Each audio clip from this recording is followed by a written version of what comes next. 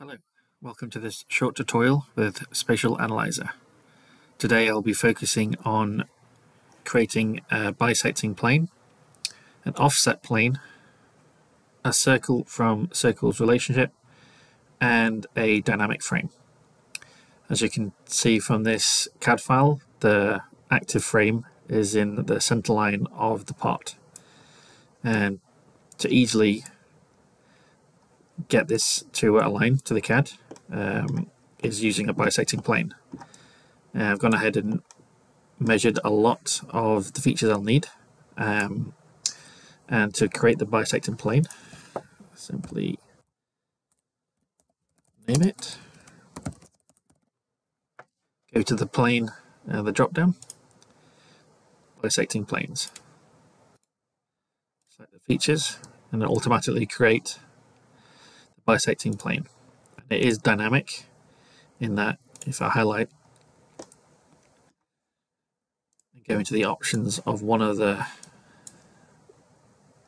planes,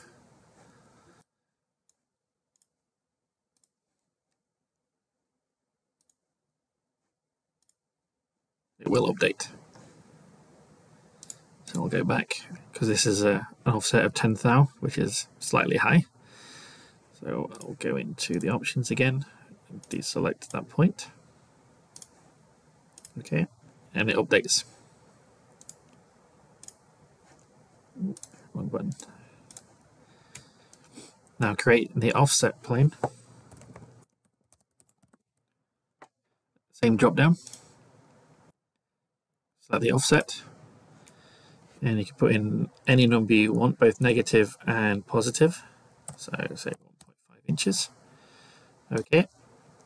Select the plane you want, and it will correct the offset in relation to the normal of the plane selected.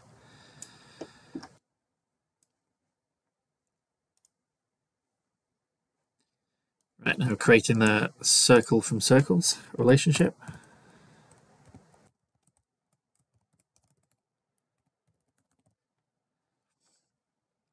Circle drop down at the right at the bottom is from multiple circles. It'll ask you to select the circles you want.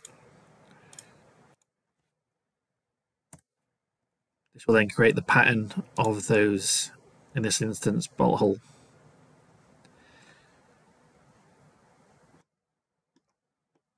Now creating the dynamic frame.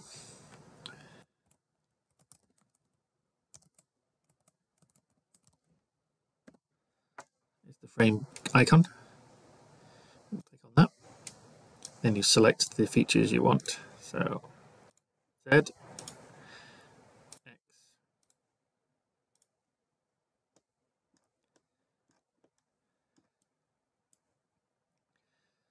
you make this active. Move it upwards 2.0794. Accept. And this asks you to select your nominal frame, which for instance is the CAD frame.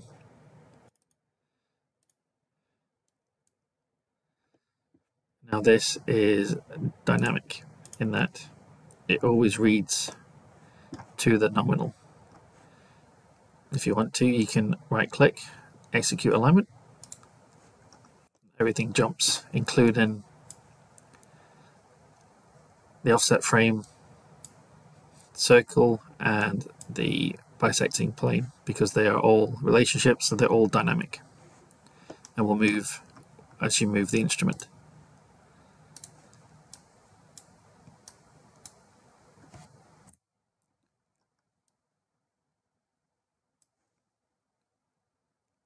Try again, execute alignment, and we're back in onto the CAD.